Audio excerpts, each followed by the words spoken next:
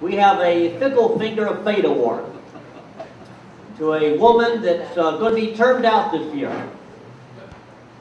She won't be able to run for office again.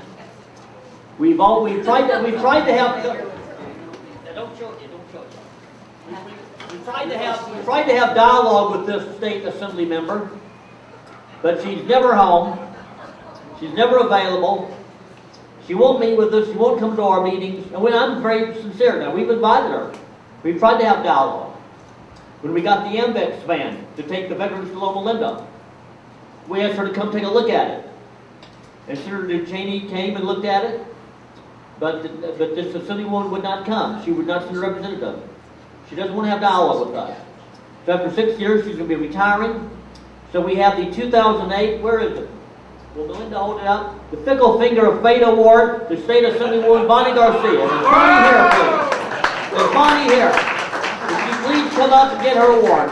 The Fickle Finger of Fate. Bonnie, are you here? Bonnie? Or is the representative of Bonnie? We invited her. Is she here? She's not here. She didn't show up again. Okay.